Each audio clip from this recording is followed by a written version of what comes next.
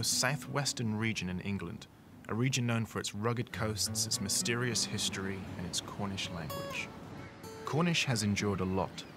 For centuries it was suppressed, and eventually it disappeared in the late 1800s, but soon afterwards it revived again. Now, Cornish is still seen as a threatened language close to extinction. Nowadays, only approximately 300 people speak Cornish on a daily basis. Does the Cornish language have a future, or is it lost? Could you briefly tell us a bit about the condition of the Cornish language today in 2009? In some ways it's better than it's been for a long time. The revival of the language started at the beginning of the 20th century, but recently, from 2003 onwards, we've had a degree of recognition and the partnership has started. And how do you think it will survive in the next few decades to come?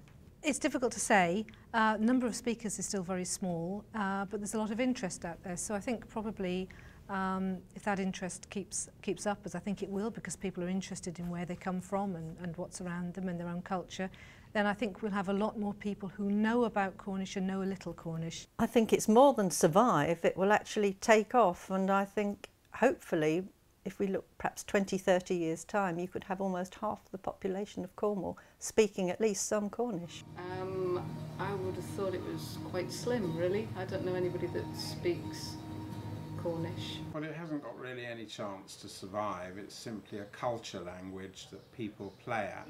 If you went in the shop or come into the pub now and said something in Cornish, I want a pint, I don't think there's anybody here, including me, that would understand. You wouldn't know. But I think there are people who speak Cornish. Is it true that there's still Cornish people out there that speak Cornish as their first language? As a first language, yes. As an only language, not that I'm aware of. It's a fine myth, an urban myth. I'd be really surprised if it was true. Do we know if there's any monoglot speakers around Cornwall? Well, it's interesting you should ask that, because everybody says no, of course not. But there is a rumour that there are still people who do speak Cornish. They are monoglots and they don't speak English. Where can we find them? Up on the moor somewhere. If you go up to a village called Minions and go on past there, up onto the moor near the hurlers, then I think that's where people can direct you. Yes, we have heard that there are families that just speak Cornish. I'm not sure where, but I think you'll find it's more rural, countryside. That there's a family or a small community where they just speak Cornish, and not that I've met them, but I've heard that. Yeah, I have heard about it. They live actually not far away from here, but I really don't think you should go there. I think they just like to be left in peace. People who still only speak Cornish. I was surprised and wondered if this rumour could be true. We're heading off to the location she mentioned to find out more.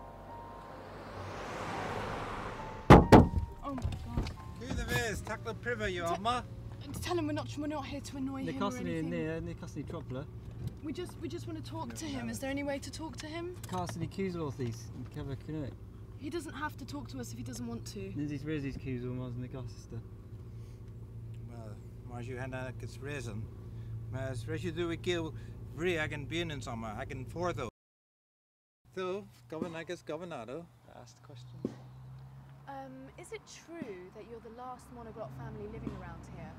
Was de wette tilo accuse Canadian Mandima? We're pure livers and Della. Who says this? Oh, we spoke to the Cornish Language Society and they informed us that you were the last ones around. And Paul Canadian Livar Hammer, you agree? Wath me the one. Matezen in lava. Camera, Garo and camera nowadays. This is at the camera. Not happy with the camera's presence, we put the camera in a bag but continued recording. Cornish is a dead language? Right, Grace Canadian, I will Yaith Mary. Canadian? No, did you gonna go over? When EQs or Canadian, then Pezir Pandaraniq. Will you ask them if they've got any contact with the outside world? Right, Grace Mir and Bees amazing name. Well, in very honest, near any. Okay, cool. Okay, we'll turn it off. Okay, cool.